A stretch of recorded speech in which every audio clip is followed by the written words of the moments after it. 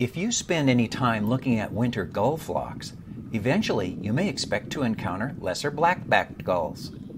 These are rather new gulls to North America. They breed in northern Europe.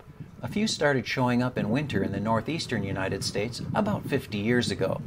They are now regular in the east and increasing in the west. In the west, lesser black-backed gulls are most similar to yellow-footed gulls.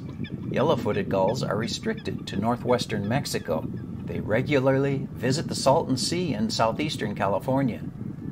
In this video, I want to tell you how to identify adults and older immatures and separate these two similar species. The video recordings I show here are from a visit to Puerto Penasco, Mexico. I went down to the beach to video record yellow-footed gulls. When I returned home, I found that I had also recorded two lesser black-backed gulls and hadn't realized it until the eBird reviewer notified me. How embarrassing.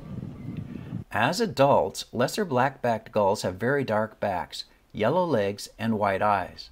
This combination separates them from other dark-backed gulls with pink legs, such as great black-backed gulls in the east and western gulls along the west coast.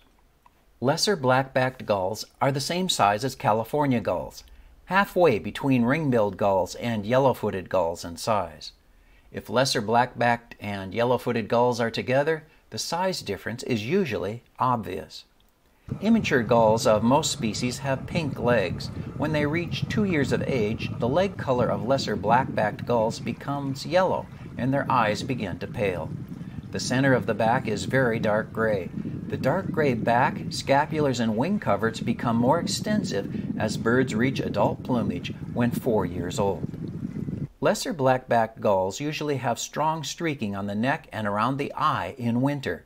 In contrast, yellow-footed gulls have a fairly clean white head in winter. Perhaps the most obvious feature that helps separate these gulls is the bill. The bill of lesser black-backed is rather straight and thin. The lower edge of the bill is fairly straight compared to the big, blob-ended bill on yellow-footed gull. It has a massive bill. If you're in the range of yellow-footed gulls, then you're also within the wintering range of 3 look-alike sparrows.